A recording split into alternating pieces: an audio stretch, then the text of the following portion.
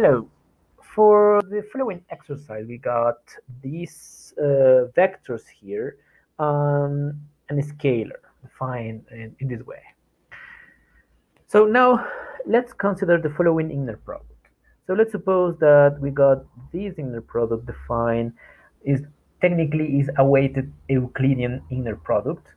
So by weight means that we are given more importance or more weight to some of the components of the vectors, and so that the usual multiplication change. So in this case, is defined as follows. Here is the first components of the vectors plus 5 u2 v2. So you can notice the difference with the usual Euclidean inner product, which is defined just by the multiplication. So in this case, it's called weight because we assign some weights to each of the components, so some of them have more like influence on the result. So we have defined this, and we need to make compute some quantities. So let's start. So first, let's start by computing this inner product of these two vectors. So uv, well, is defined as 1/2, and here we got the first components of the vector u and v is 1 times 3 plus 5 2 times 1. Okay, so at the end this is just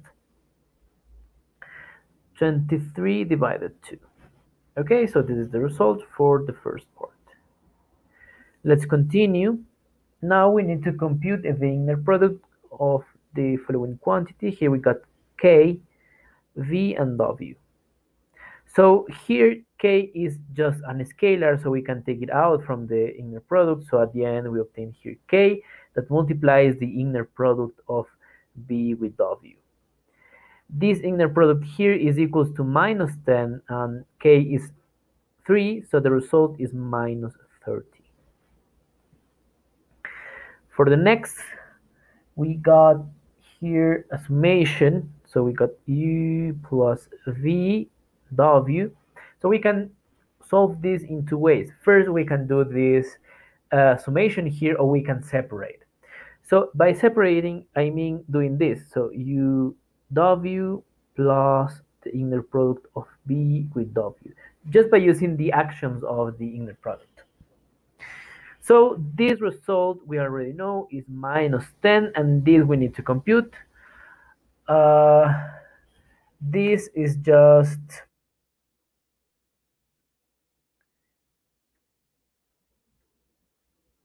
so the inner product of u with b is just minus 5. Okay, so at the end, this inner product here is minus 15. Okay, let's continue. Now we need to compute the norm, the norm of a vector. In this case, the norm of the vector v. By definition, the norm is given as the square root of the inner product of the vector with itself. So this is the definition of the norm in an inner product space. So, well, you see what we need to do. So here we got the square root of the inner product of b with v. So this is 1/2 of, here's 1/2 of 3 squared plus 5 times 2 squared and the square root of all this.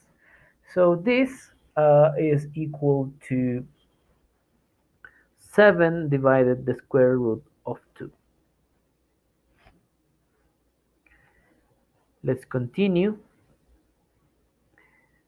In the part E, we need to compute the distance between two vectors. So the distance between u and v is defined as the norm of v minus u. Actually, it doesn't matter the order of how we are subtracting the vectors because it's inside of a norm, so we can, this is actually the same as this. Okay, so we just need to compute this. The norm is defined as I mentioned before, is the square root in this case, of the inner product of v minus u, v minus u. Okay, and after replacing the values, we obtain that this is equal to the square root of 7. And finally,